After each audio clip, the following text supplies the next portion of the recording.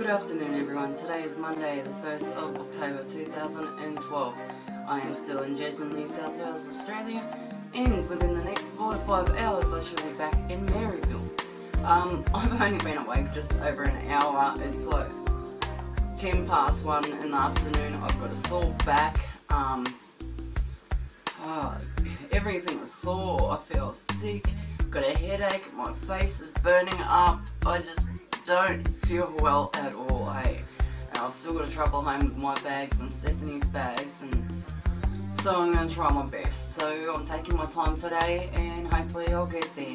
And this is why I like having a car, but again, because I wanted to party and go out with everyone, I didn't have time to stay home and drive and learn how to drive and whatever else. So any driving lessons that I had, basically what I've seen over the years watching other people drive, as well as I actually used to drive without a license.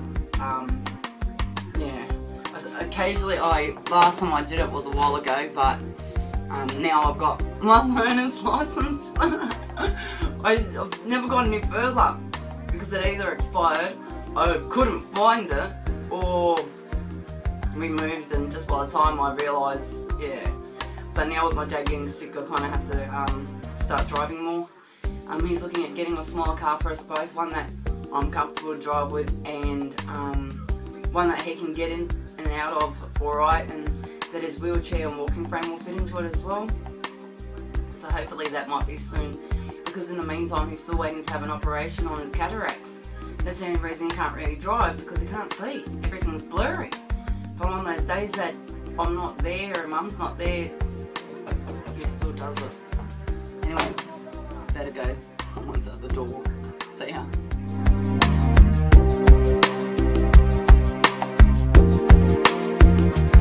Back again. Sorry about that. I'm not actually used to answering the door. As in, people come, knock on the door, call, get it, bang, it's his house, and then because he's not here, I had to answer the door.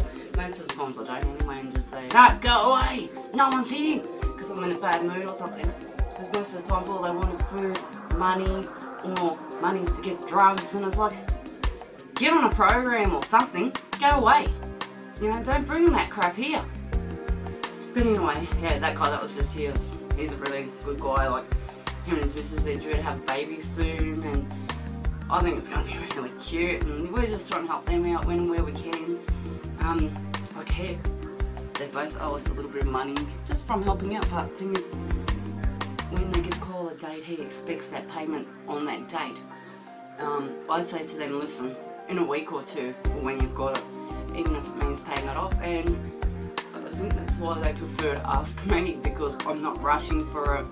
Not only that, they know any money I have is for my daughter, so they don't mind.